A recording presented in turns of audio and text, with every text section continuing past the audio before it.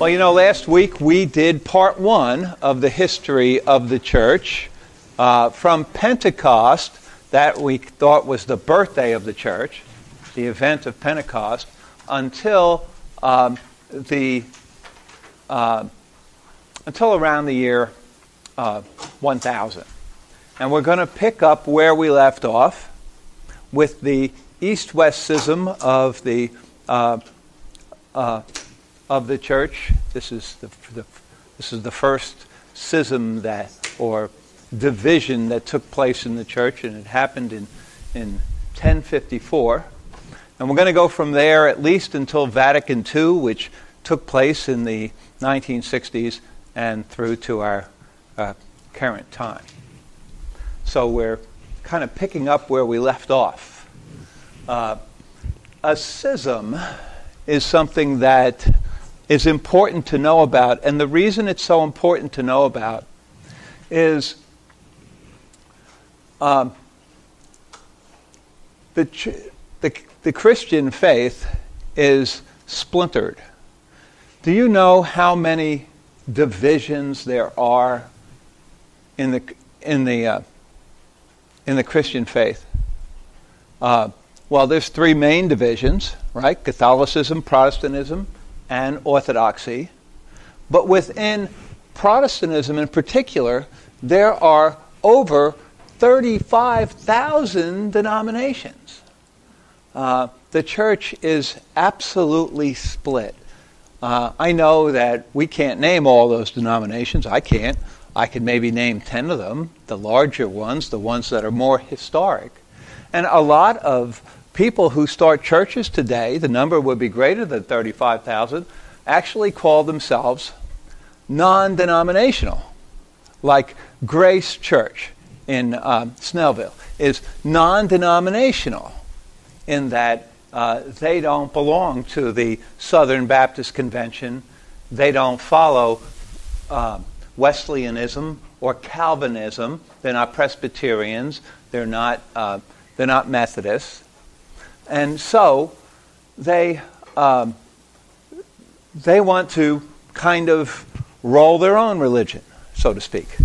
And so they say, well, we're just Bible-believing Christians. I'm just teaching Jesus crucified. Let's keep it simple. I don't want a lot of rules and regulations and dogma and teachings. I'm just teaching from the Bible. That's what they will tell you in non-denominational churches. And I'm not saying that is wrong or anything like that. I'm just saying it splinters Christianity even more. And you should know that Jesus did not want a divided church. In fact, he foresaw that the church would be divided, and he prayed that this wouldn't happen. In fact, we have that prayer recorded in John's Gospel. In the 17th chapter of John's Gospel, as a matter of fact, Jesus prays what's called by theologians a high priestly prayer, and he prays in particular for the church. He's praying that the church be one. I pray not only for them, meaning the apostles, but also for those who will believe in me through their word. That's us. So that they may all be one, as you, Father, are in me and I in you, that they may also be in us, and that the world may believe that you sent me. See, that was Jesus' prayer, that they may all be one, where I was reading from John 17:20 and 21. Anyway, but that's not what we have. We have a divided church.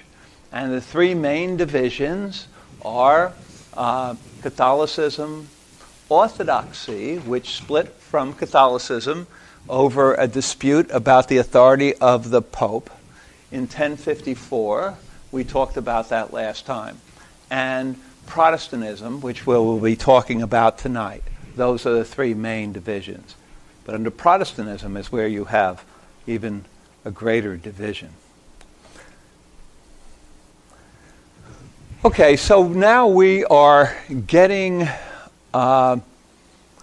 further along, maybe around the year 1084 and beyond. And between these dates of 1084 and 1256, bless you, there were several important things that happened, and one of the very important things was the founding of some of these religious orders. These are orders that you might have heard about: the Carmelites, the Franciscans, the Dominicans, the Benedictines. And these were important because the church needed to increase its missionary activity. And the founders of these churches knew that, and so they were missionaries. They also founded hospitals and universities. In fact, some of the first universities were founded by Catholic orders. So these orders did a lot for the church. Okay. The Carmelites, they come from the 13th century. And Carmelite comes from Our Lady of Mount Carmel. We have Carmelites, Franciscans, Dominicans, and Benedictines even here in the Archdiocese of Atlanta. Number 6, we had 10 peak moments of church history. 5 was that great split in 1054, but 6 is the founding of the Franciscan order.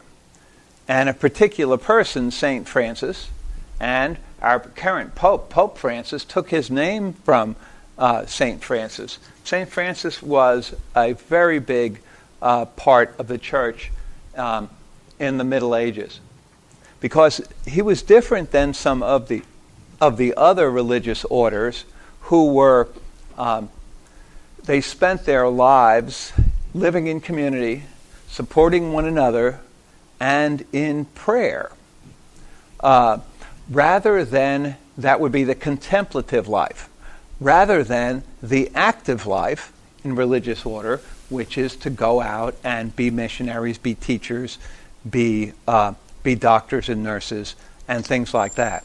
Okay? So this order was different in that it focused on the active life rather than the contemplative life. And many orders, of course, do both. That's the goal of most orders today. The order that Father Sonny belongs to is a missionary order. And so St. Francis started this order in particular ministering to the poor and the destitute, those who in medieval times were clustered around the city walls, because the only place that they could get help is in the cities and the monasteries at the time. You can go to Assisi, Assisi, Italy, and you can actually see that city is still there. There's a modern city around it, and you'll see that the city was even expanded in the 1100s and the 1300s. It was expanded. It's got 2 sets of walls because of that. And you can actually see the place where St. Francis is buried. You've been there, huh? We had the opportunity to take a tour of Italy a few years ago with the Archdiocese of Atlanta, and it was a group of students who were in training to become permanent deacons like me. And at that time, I was an instructor in the permanent diaconate program for the Archdiocese. So myself and one priest and another deacon who was the director of formation and a bunch of these students and their wives went on this trip. And one of the most beautiful places that we thought of the entire trip was Assisi. Just the countryside around there and everything. It's unbelievable, right? And the high point of the whole thing was that we got to celebrate Mass in the crypt where St. Francis is actually, where his casket is, and it's not buried in the ground, it's actually suspended above the altar. Okay? So, and the altar is the old-fashioned altar that faced away from the congregation.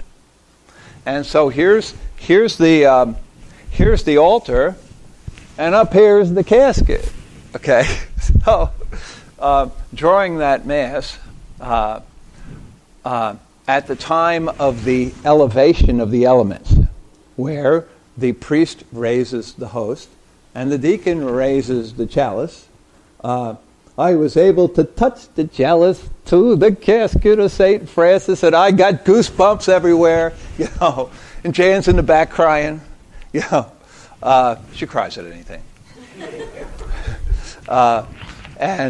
So that was something that they'll never forget. But these Franciscan friars took up his way of living, and they had a great zeal for the conversion of the Muslims at the time, which were trying to really infiltrate into Europe. And this whole thing of converting them as they occupied different areas of Europe became encouraged even a lot more missionary activity.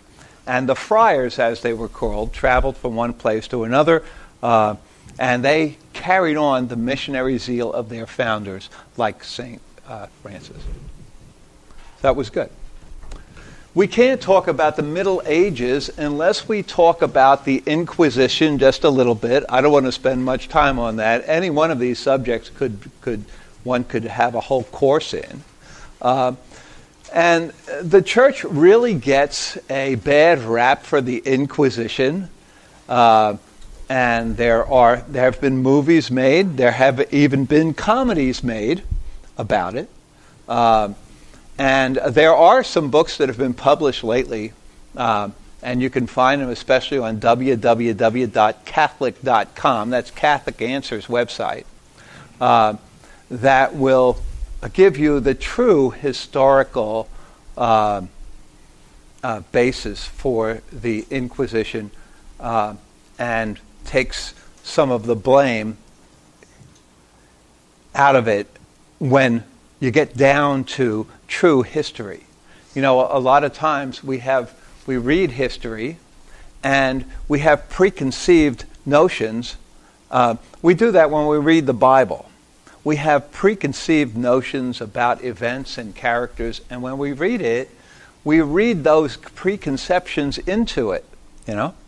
I'm taking an old history course from a scripture scholar right now, and she is telling us to do close readings about certain characters. I did a close reading about Hagar. That was Sarah and Abraham's maidservant. She was the mother of Ishmael, might remember. Okay. Well, we have, a lot of people who study the Old Testament have a preconceived notion that she was immoral because of what happened to her. Okay. And that's the preconception of almost everybody who studies history. But when you do a close reading and you understand the culture of the times, you realize she wasn't. Actually, she was just trying to do the best she can. She was disadvantaged as a servant girl, and she had to do what her mistress commanded, and that was Sarah. And once she ended up pregnant with Abraham's son Ishmael, and Sarah is very, very nasty to her. Maybe she's jealous, I don't know. But, she runs away, and God says, hey, go back there. I'm going to take care of you and Ishmael. And she believes, and she does. She never whines. She never cries. She does the best that she can, even from her disadvantaged point. And she had her part to play in the transmission of the promise of the covenant at that time. So all I I got off the topic, but I just wanted to emphasize this. Sometimes we have preconceived notions. But as far as the Inquisition goes, you'd really have to know that were really 4 Inquisitions. These 4. Come on in. We know there was a traffic jam and all, and we're glad you're here. These were the 4 Inquisitions. Okay? They were mainly established through not the church, the state.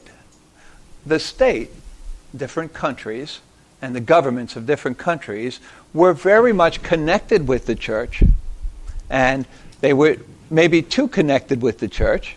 Nowadays, we don't even realize that that's possible because we have a separation of church and state in most places, not in the Middle East, but in most places, and so it wouldn't happen today. But there were these 4 Inquisitions. One's just called the Medieval Inquisition, the other's Spanish, Portuguese, and Roman. And they were meant to fight heresies.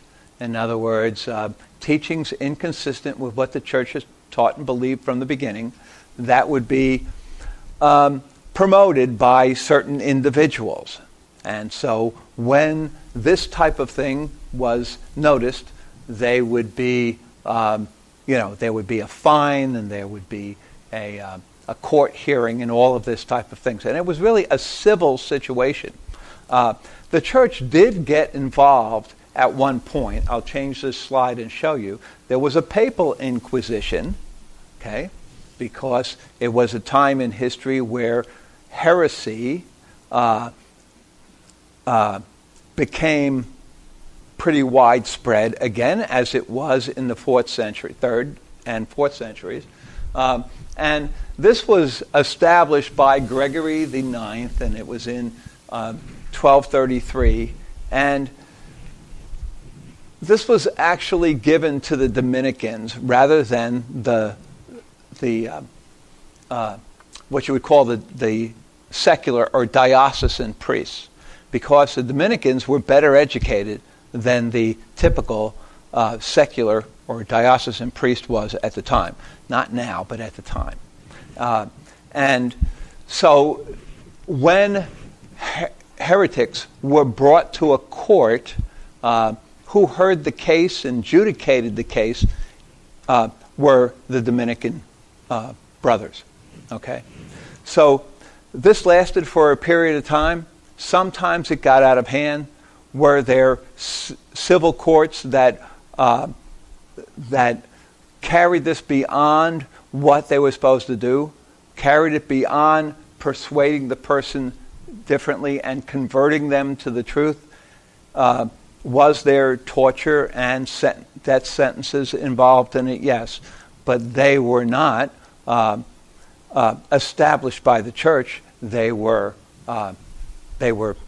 civil cases, and the civil the civil courts got out of hand with this in several of these periods of Inquisition. As I say, we don't have time to go into it, and that's just a very short synopsis of it. If you want to look into that, and especially if you want to get this particular book on the Inquisition, Catholic.com is the place to go. It was just published this year. I don't know the exact title of it. Another thing I wanted to tell you about is the Great Western Schism. Now, this isn't an East-West schism. It's a Western schism. At one time, there were actually 2 popes. Somebody asked that a few weeks ago. At one time, was there 2 popes? And there was. And I'll give you a brief story about how this happened. It was in 1378.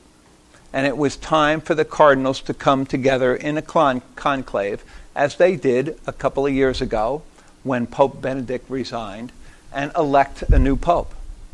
And so they came from all of the countries, and they got together in Rome, and they were debating and discussing the issue, as the conclave does. That's the meeting of cardinals that come together to elect a pope.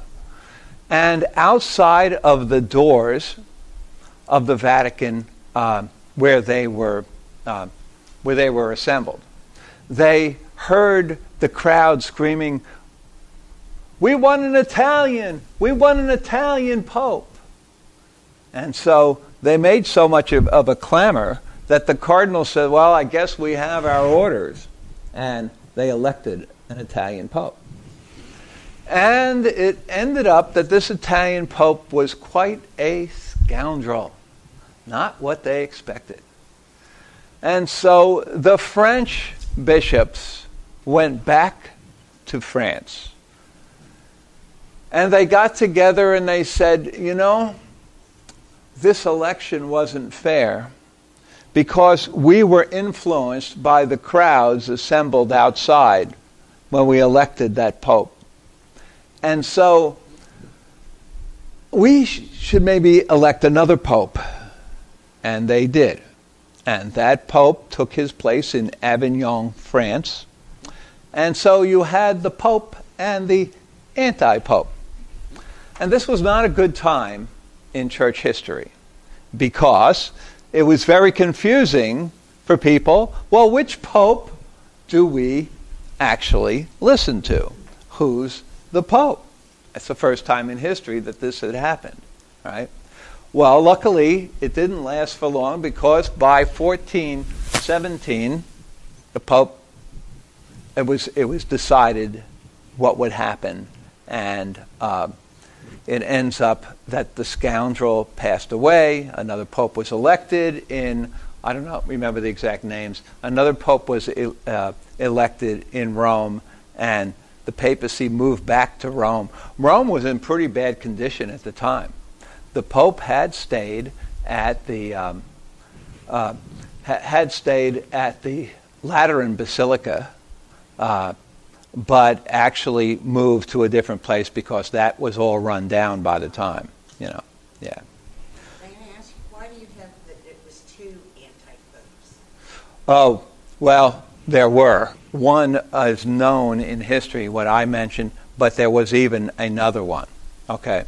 That is lesser known, and I don't know a lot about that. That's why I don't mention it. I'd have to go back to the history books, but there actually were two, yeah. So that was a bad time in the history.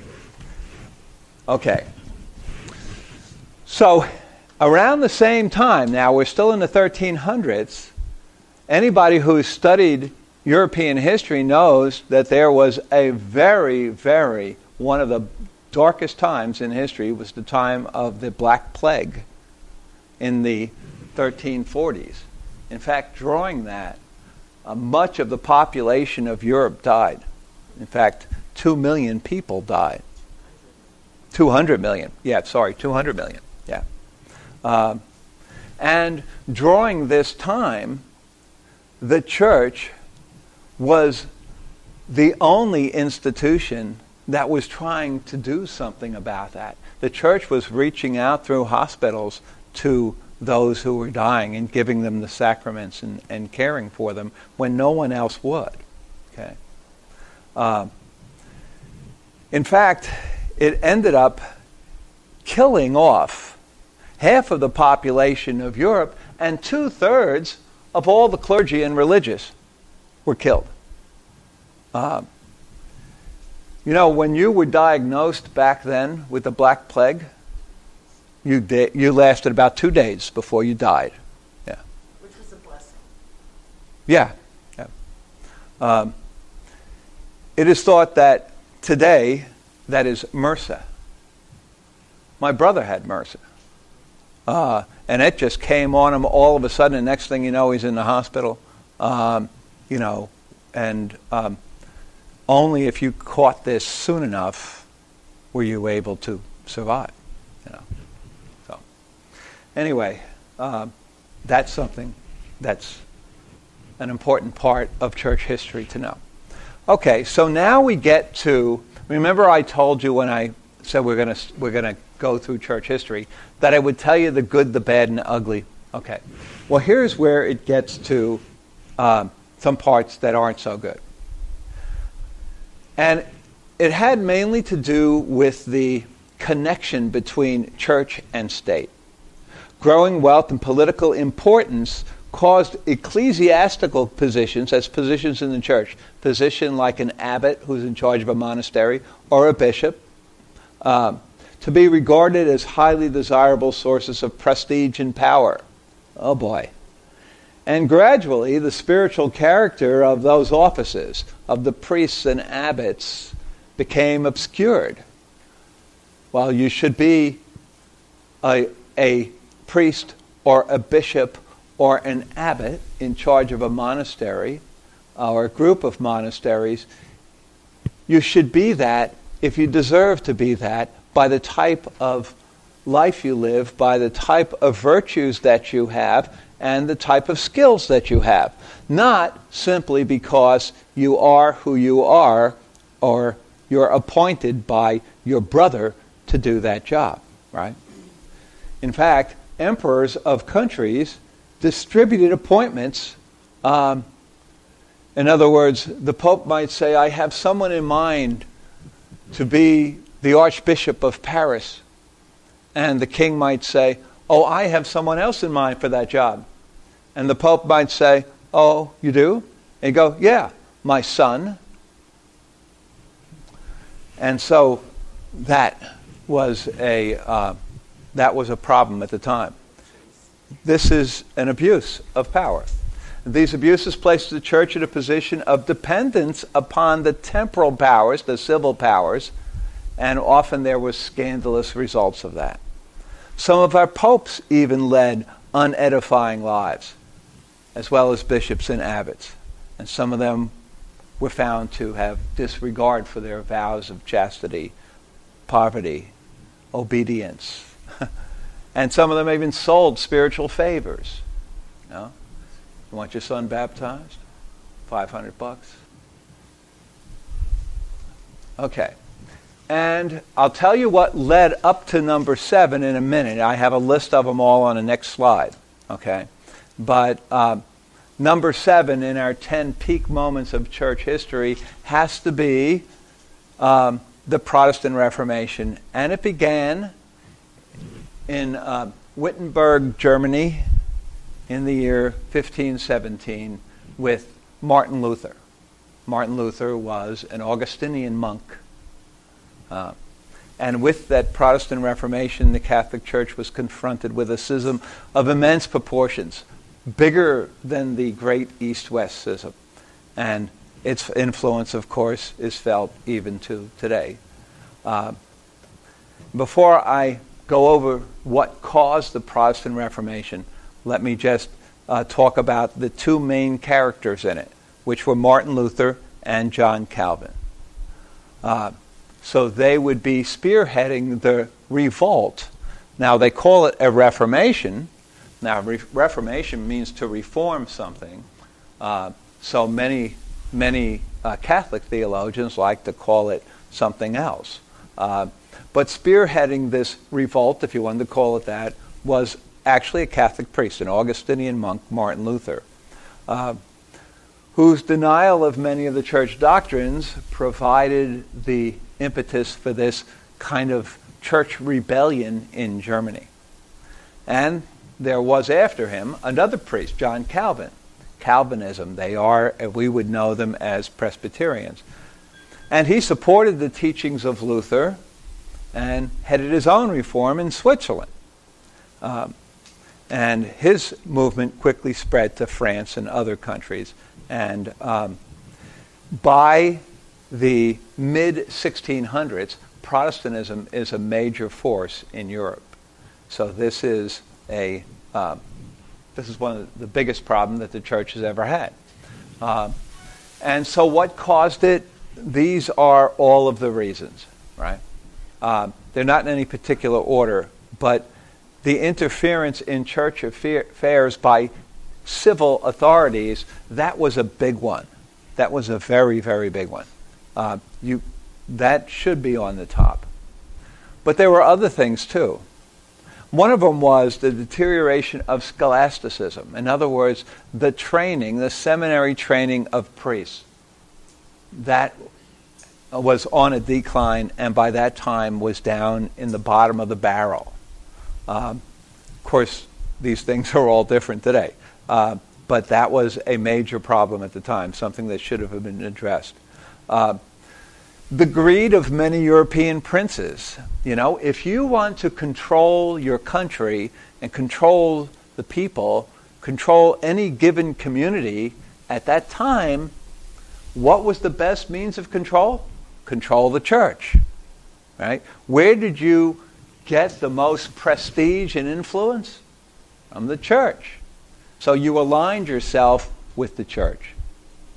So the greed of many European princes who simply used the church for their own purposes.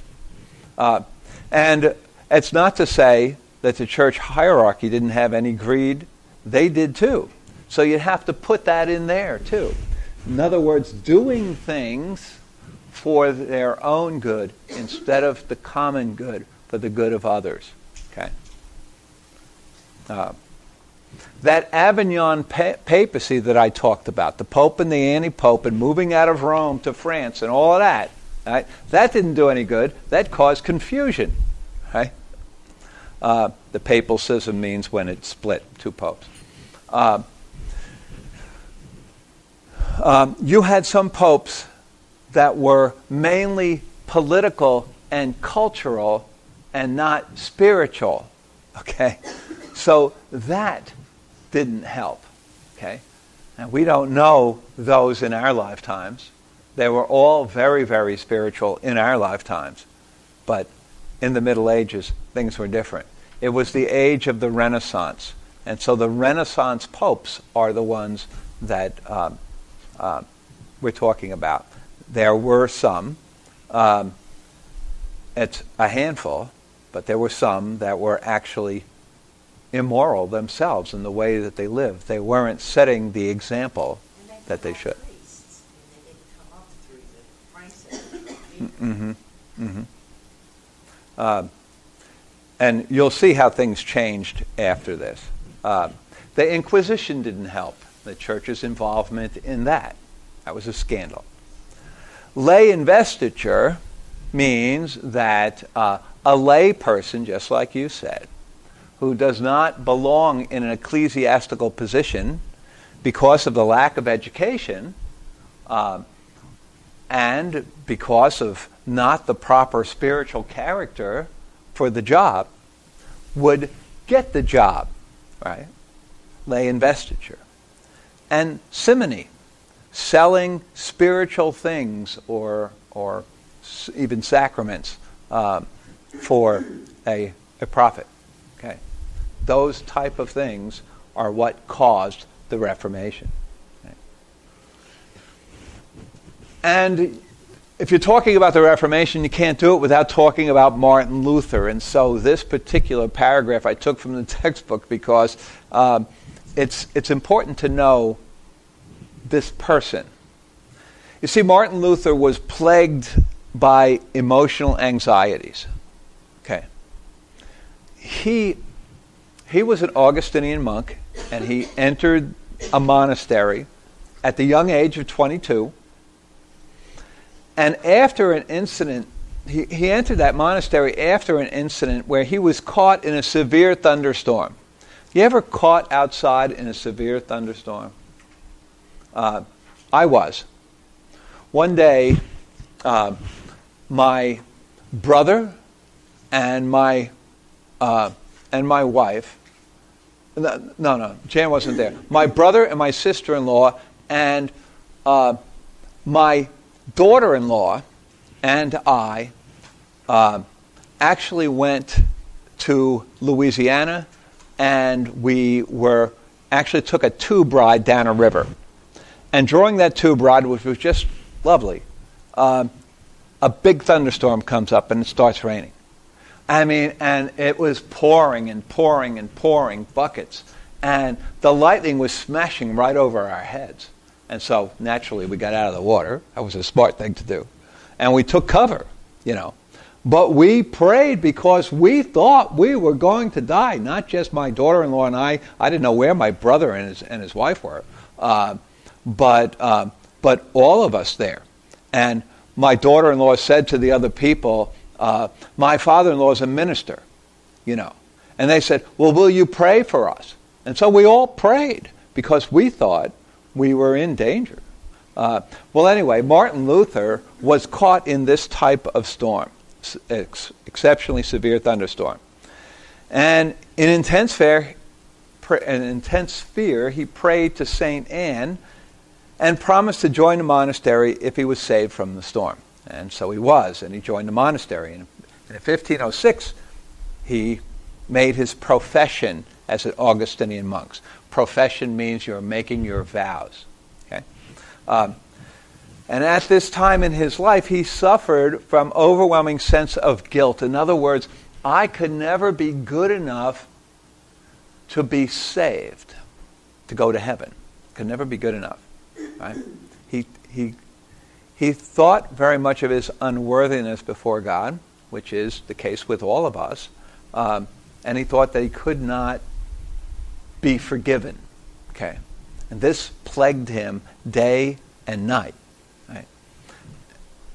That's important to know because it's what led to his doctrine of sola fides.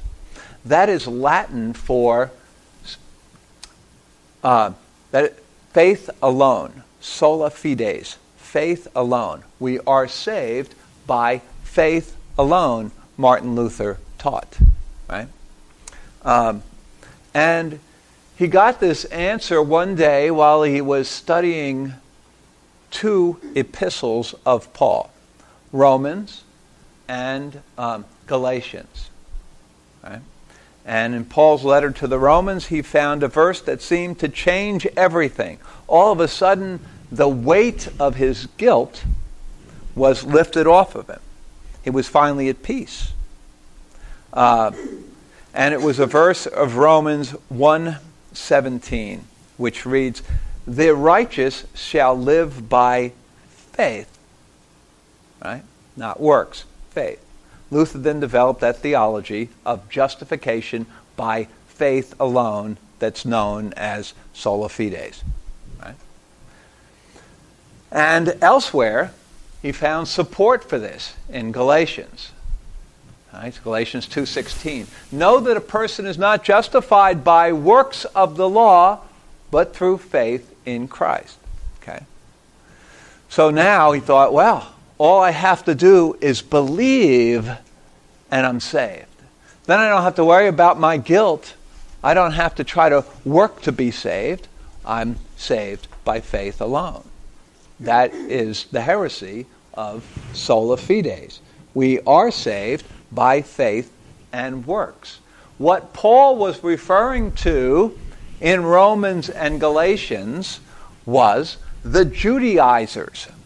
The Judaizers, if you'll remember, on the very first day, in fact, we talked about it last week, the Judaizers were those Jews who were converted to Christianity in the very early church who believed that if a non-Jew, a Gentile, wanted to become Christian and wanted to be saved, then they had to be subject to the Jewish law first, right? Including circumcision for men. And that's what prompted the first council of the church, the Council of Jerusalem in the year 49 AD, when Paul and Barnabas went to Jerusalem and got together everybody else, the apostles, and they all met and discussed the issue with the help of the Holy Spirit. And Peter got up and made his declaration that they shouldn't burden the Gentiles with the Jewish law, you know. Okay, so because we're not saved by the works of the law, it meant the Jewish law, and there were a lot of things besides circumcision involved. Okay, so his principal beliefs were these. If yesterday, if you were at Mass, you heard the Gospel from Matthew 25, when Jesus described how it will be on Judgment Day at the end of the world, and how the king will come with all his angels and separate. The whole world will be gathered in front of him, and he'll separate the goats and the sheep, the goats on his left and the sheep on his right. And he'll say to the people on his right, come and enter the kingdom of heaven, because when I was hungry, you fed me. When I was naked, you clothed me. When I was sick and in jail, you visited me and comforted me. And they said, oh, no, we didn't do that. When did we do that for you? Oh, when you did it for the least of my brothers, you did it for me. That's the gospel from yesterday, okay? The feast of Christ the King. And that is one time when I was teaching I taught Catholic apologetics for the diaconate formation program. And when we got to Sola Fide, I gave them an instruction. It happened to be the last day before the summer break. So I said, this is your assignment over the summer. Pick a gospel and find everything in that gospel that you can find. Read that gospel and find everything that would indicate something else, that would say it's not just faith alone, it's faith and works. And have that, write a paper on it and have that for me when we come back after the summer break.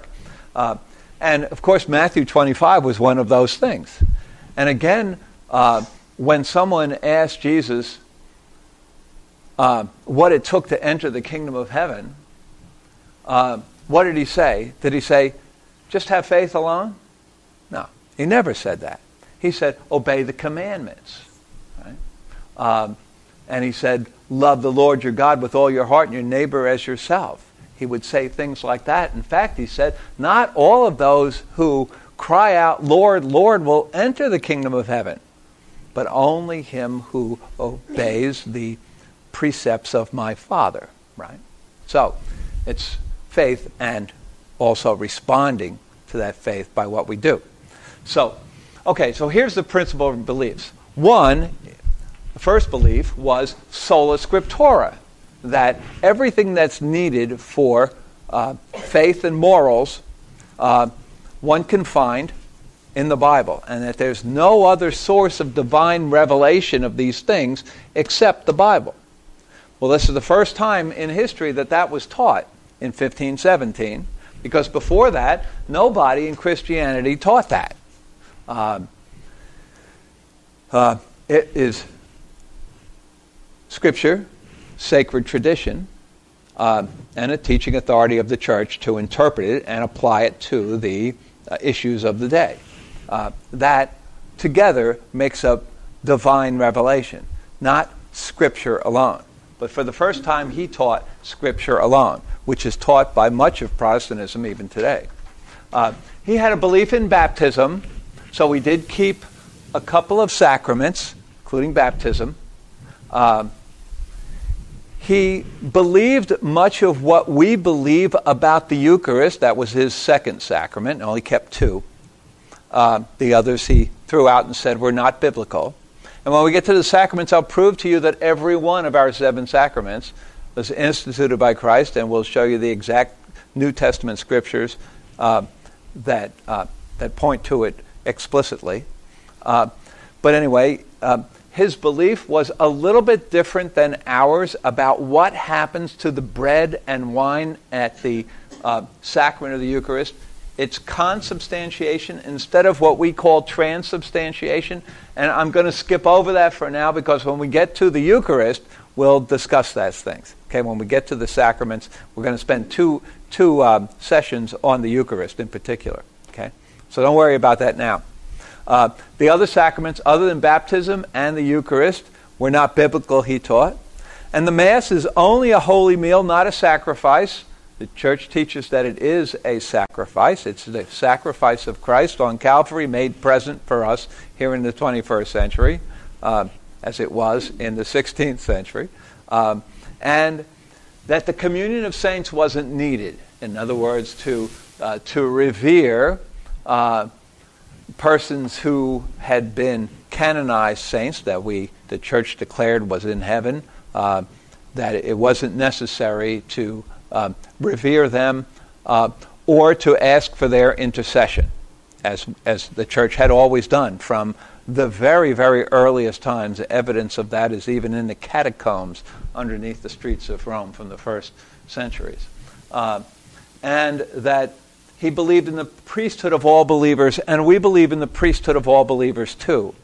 There is a particular priesthood, like Father Sonny and Father Abel are called to, but there also is the priesthood of all believers. When we are baptized, we are anointed with sacred chrism on the forehead. And we're anointed as Christ was anointed when he was baptized by John in the Jordan River. He was anointed by the Holy Spirit, anointed as priest, prophet, and king. And at our baptisms, every one of us is anointed priest, prophet, and king as well. So we join with Jesus in his ministry as priest, right?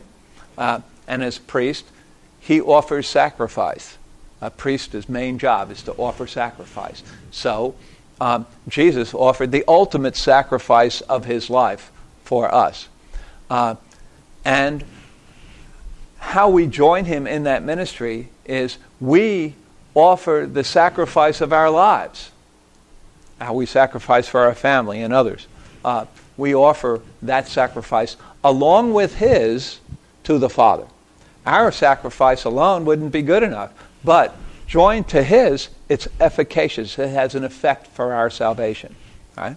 So the priesthood of all believers. We also join with Jesus in his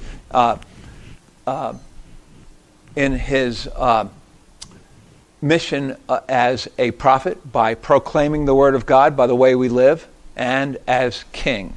A good king doesn't lord over his people. Instead, a good king knows he's a public servant and serves others, does what he does for the common good, which we are called as Christians to do as well. The priesthood of all believers. Okay. So then John Calvin comes along, and like Luther, he is teaching Scripture alone. But unlike Luther, he rejects the real presence of Christ in the sacrament of the Eucharist. Okay. And he teaches something different. Now a new twist, predestination. That God knows who's going to heaven and who's not going to heaven before they're born even. And that he predestines them for heaven or for hell. Now, I'm not saying that God doesn't know, because God knows all, right? But God doesn't will that anybody goes to hell. He doesn't predestine them to do that.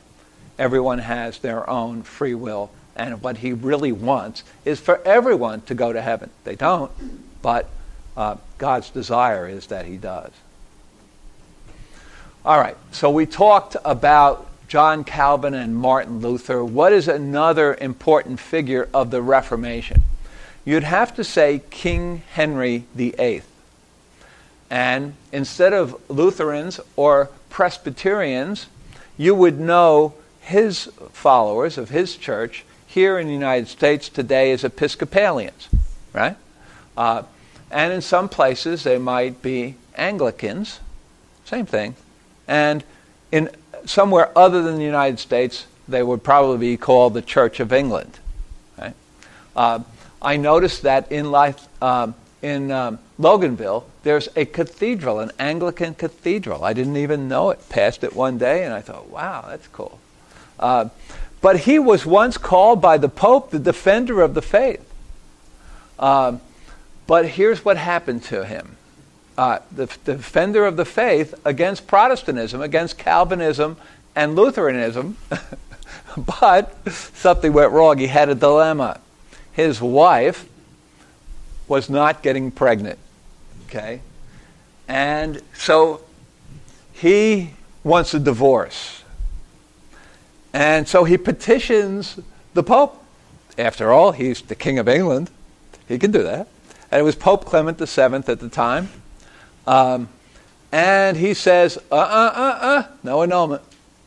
He didn't want, there was a political problem with even granting that annulment because his wife, first wife, was from an influential Spanish family. So anyway, it ended up that Henry said, oh yeah? You think I'm going to listen to you? I'm the King of England, and I'll be the head of the church in England. And all of the bishops had to agree to that, or it was off with your head. They had to take an oath of loyalty to Henry VIII. So, okay. Well, so here's what you had after a while. You had Lutherans, Episcopalians, or Anglicans, or the Church of England. You had Presbyterians and others. And if you were Lutheran, you would be, today, you would be able to trace your church back to Martin Luther, the beginning of the Protestant Reformation in 1715. If you were an Episcopalian today, you would trace the beginnings of your church back to Henry VIII that we just talked about in 1534. If you were Presbyterian, you would trace your church back to John Calvin and Calvinism, which began in 1558. If you were a Baptist, you would trace your church back to John Smith, right, a Dutch cleric. And that began around the turn of the 17th century. And if you were a Methodist, you would trace your church back to John Wesley in 1729. He was an English cleric. But only if you're Catholic will you historically and accurately be able to trace your church back all the way to Jesus and the apostles and the first century. Okay. But this is Protestantism. Okay, so that was the Reformation, a big part of church history. And so what did the church suffered from this? Wow, man, we're losing people left and right. What do we do? Okay, well, the Counter-Reformation, the church calls the Counter-Reformation, was the Council of Trent, which started in 1545 and lasted through 1563. It should have started earlier, right? And there were reforms that were necessary that had to be done. If the Protestant Reformation had any good results, is it caused this council to happen. And this was one of the most significant councils in church history. That's why it's number 8 in our 10 peak moments. So, these were all of the doctrines that were redefined by the council, because now the Christian world was very confused.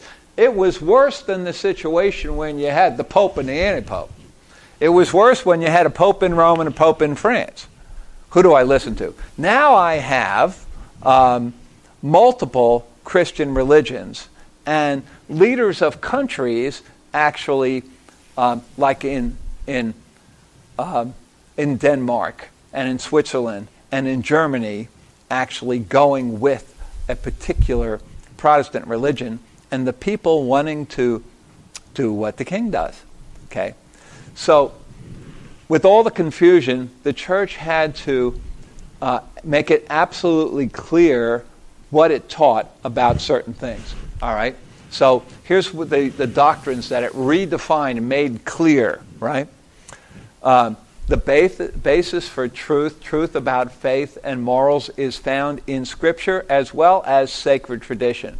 And I have, if you've been here for all these sessions, I've used a lot, well, I've used some references to sacred tradition. This is what the early church, the very early church, the people that the apostles handed the church onto, what did they do, what did they teach? And I recommended that you get the faith of the early fathers, right? because you will find direct quotes in there, quotes that I use all the time. And especially when we get to the sacraments, I'm going to be talking about using that a lot. Because when things are misunderstood or maybe interpreted several different ways in the New Testament, we can go here and say, okay, if you were the next generation, if you were the first Pope of Jerusalem after James, and it was still the first century or just the beginning of the second century, and what did he say? He should know. He got the faith handed right down from the apostle himself. Okay, so that's the beauty of this sacred tradition. It's been there all along. And all of the books of the Bible were inspired by God. Martin Luther had thrown out 7 books of the Old Testament. Okay, we talked about this before. They are what's called the deuterocanonical books, or the Apocrypha in Protestant Bibles. We explained that before, but they were some books of the Hebrew Bible, the Hebrew Scriptures, that the rabbis decided at one point to remove from their canon, their list of inspired books, because the originals could not be found in Hebrew, just Greek. Okay, and Martin Luther went back to that. Yeah.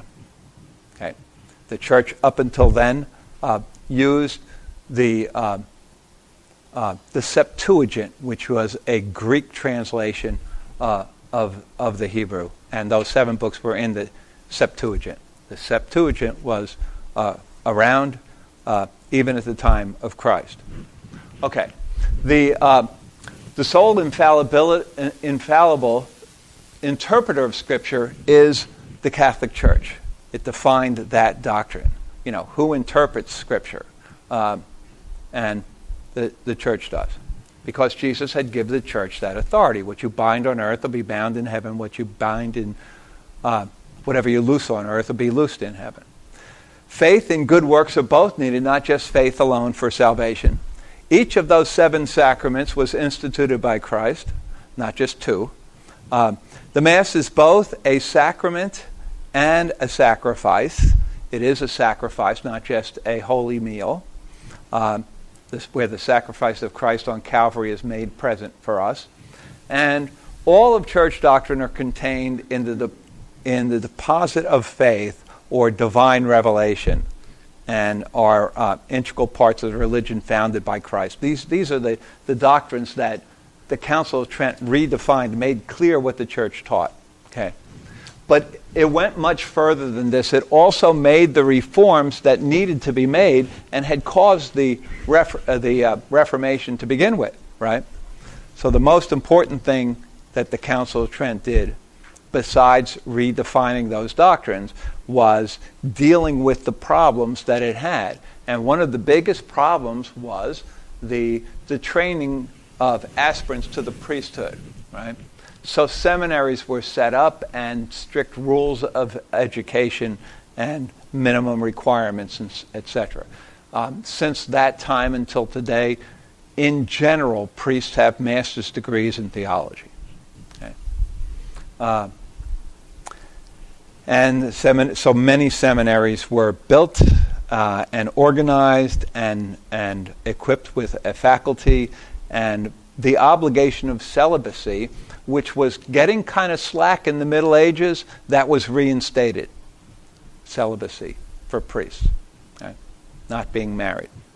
And so within 100 years of these reforms, the reforms that came from the Council of Trent, the church would change forever, and it has. The Council of Trent was one of the biggest things that changed the way it was in the church.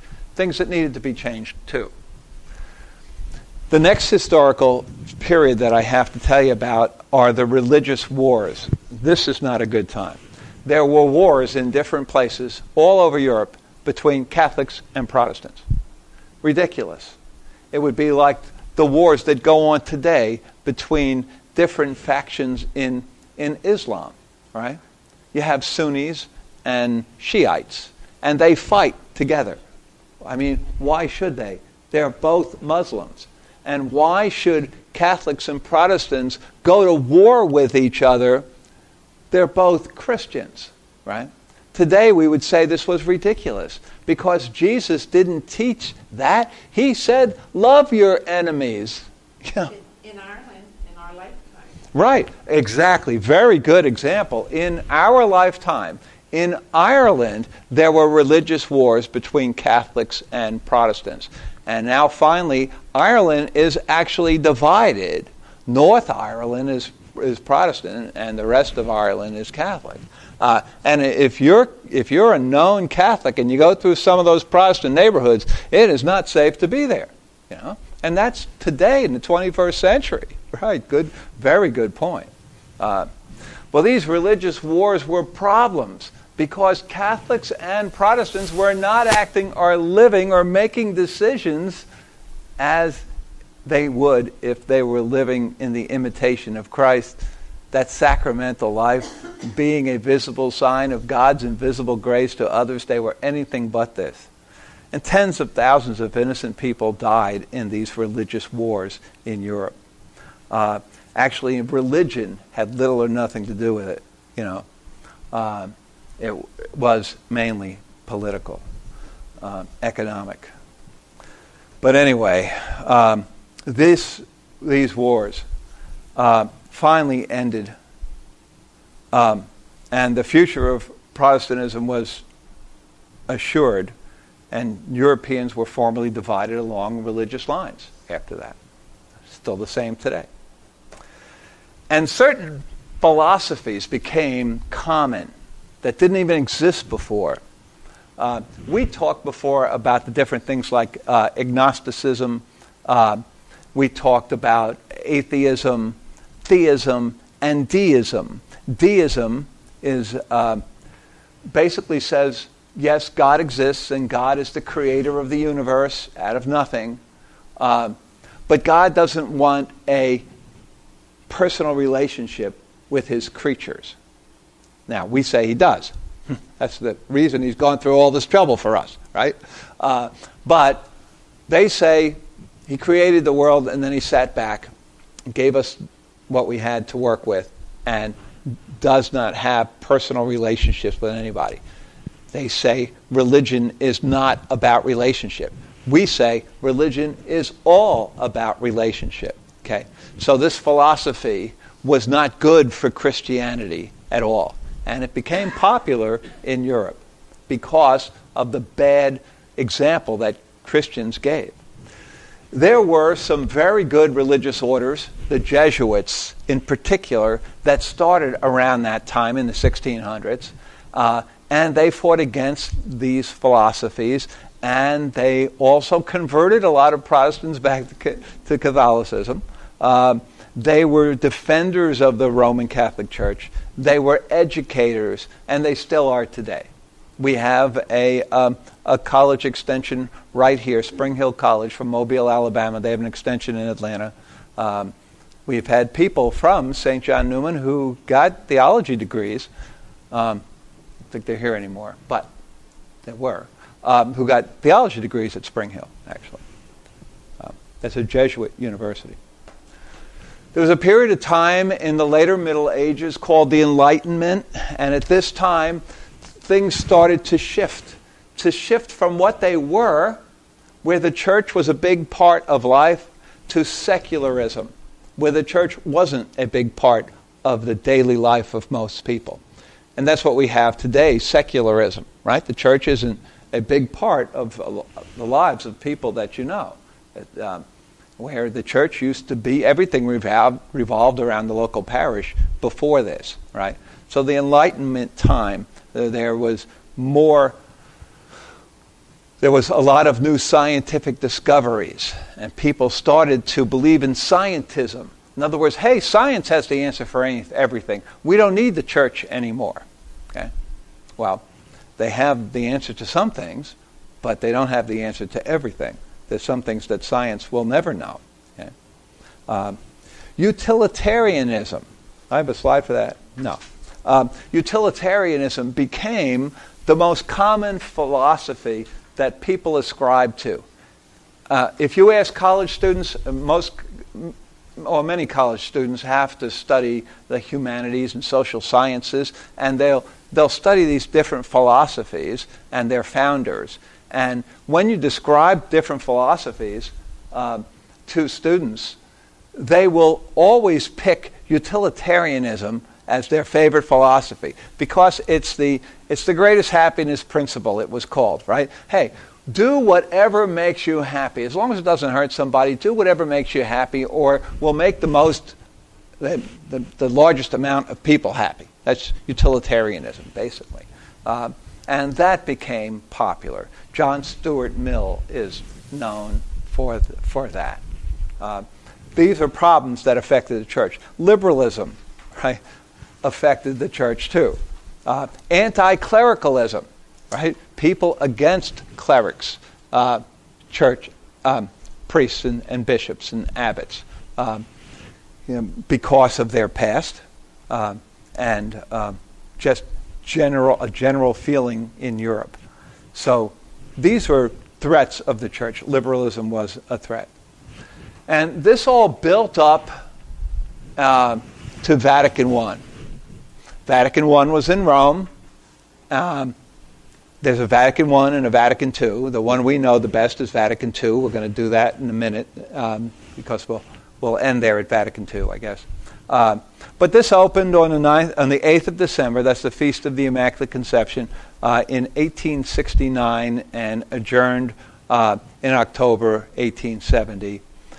It was 300 years since the Council of Trent. And after many years of setbacks, the church began to make considerable strides now as it approached the 20th century. And a lot of progress was made in countries that were formerly Protestant, like France, England, Ireland, Germany. And things started the pendulum went in the other direction. And the most important figure in the church at the time was Pius IX, and he summoned this council. And it defined once and for all papal primacy. In other words, hey, the Pope's the boss. And papal infallibility. And when we get to that, we're going to spend a session talking about church authority and where it comes from, and how it was instituted by Christ. But that doesn't mean that the Pope knows everything. It's not that he can forecast the weather or make predictions of what's going to happen in the future. It's just that when he teaches and declares that he's teaching from the chair of Peter, then the Holy Spirit keeps him from teaching error. Okay, very seldom used. It's only been used twice. Okay, but Vatican I redefined that, because the church needed to make it clear what it had taught all along about the authority that the church had. And we'll spend a session on that. Modernism was another thing, much like scientism, especially with the new findings of science, and with Charles Darwin and his theory of evolution. It started even textbooks saying it wasn't necessary for God to create the world because people evolved from lesser life forms. Well, the point is, though, God may have used things like evolution as part of his creation process over time, and one doesn't have to believe that the world was created in 7 literal days, as you would read in the book of Genesis.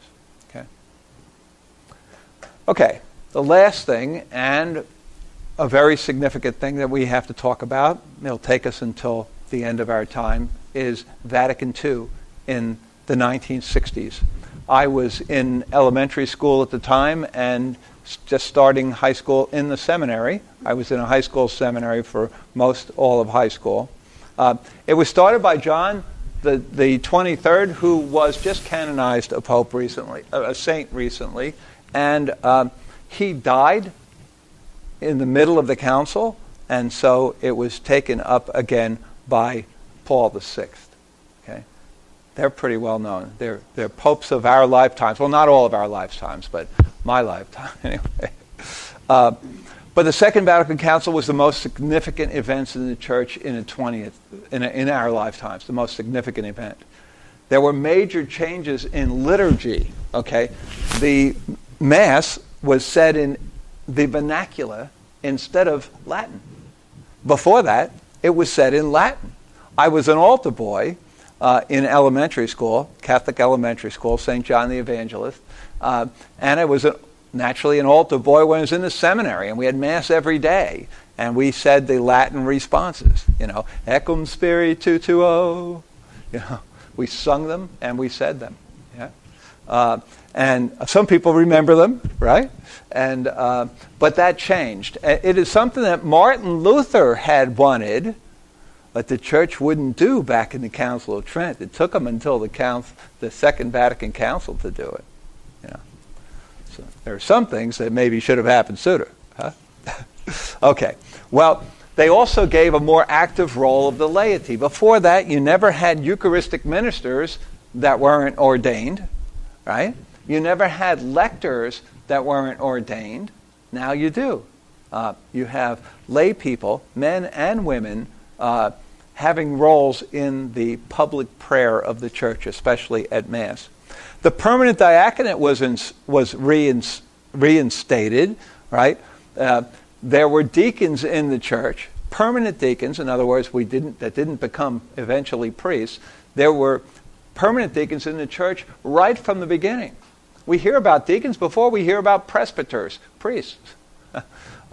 We had bishops and deacons before we had priests. Eventually, the bishops had to ordain priests because they couldn't do everything themselves. Anyway, we'll talk about that when we get to holy orders even more. But that was reinstated at Vatican II, that there would be permanent deacons, because that fell out somewhere along maybe around 800 or 900, the year 800 or 900. That kind of fell out, and there were deacons still, but there were only transitional deacons. They would be deacons for a year and then become priests, right? But the permanent diaconate, people like me that stayed deacons for life, was reinstated.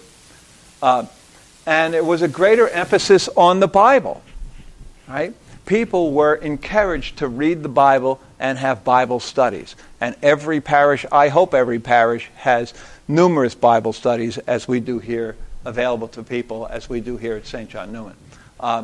There was greater attention to social problems. There was greater attention to the social teachings of the Church, right? And a new climate of ecumenism. In other words, dialogue with the Protestants and the Orthodox, instead of, you're not allowed in one of their churches or anything like that, okay? A new climate.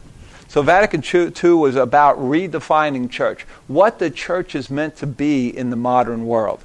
Not changing its teaching and doctrine, not changing it, but changing its practice for sure, redefining what it's supposed to be. The Church has always reflected on the divine revelation that it had been handed on to it, and in interpreting it and applying it. All right, established lay ministries, a sense of ecumenism. It still goes on today. There is a possibility that in our lifetimes, Catholic and Orthodox might be joined. That is possible. Pope Benedict wanted that. Pope Francis wants that. Hopefully, it does happen. There was a new emphasis on evangelization, social justice, and of course, the permanent diaconate. Yeah. I'd like the younger people to know that that's when the altar turned around. Oh, yeah. That's right. That's right. Yeah, good point. I'm glad you're here. Because you remember, Warren remembers these things too. Right. Where like I said, when I went to that church in Assisi, the altar was facing away from the people, so that the people faced the same way as the priest did, right?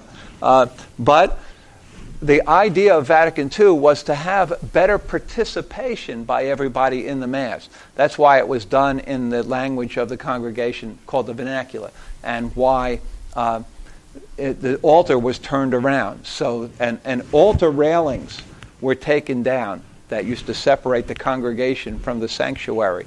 More open, and therefore people could actually see exactly what's going on, every little thing, and participate fully and understand. Yeah, good, very good point. These are some recommendations. We're basically done, but these are some recommendations of some history books. If you find the history of the church interesting and you want to go further, here are 3 textbooks that I would recommend. The last one is the best one, A Popular History of the Catholic Church, Karl Koch. Okay. To me, that's the easiest of these. The next one would be St. Joseph's Church History. Okay. The Concise History of the Catholic Church, that's the textbook that's used in many programs, and that's not as concise as you would think. But I would have to say that the Catholic Church is as strong as the divine power that is in it, And with over 1.2 billion members worldwide today, the church is today what it was called to be from the beginning, and that is the sacrament of salvation for the whole world until the end of time. It has had its ups and downs and rough times. There has been the good, the bad, and the ugly. But through it all, we can see the Holy Spirit guiding the church through the rough times. Even though the church has human beings in it, because of human beings, things will go wrong. Remember, even the apostles themselves, right? One betrayed Jesus, another one denied him 3 times, and he ended up being the first pope, St. Peter himself, okay, who Jesus chose as the leader of the church. He forgave him. But because there's human beings, there will be struggles, there will be good times and bad times, good decisions and bad decisions. But through all of it, the Holy Spirit works through the church, preserves its truth and doctrine, and always sends something to redeem it, like the saints that we've had through the ages. Right? Okay, next week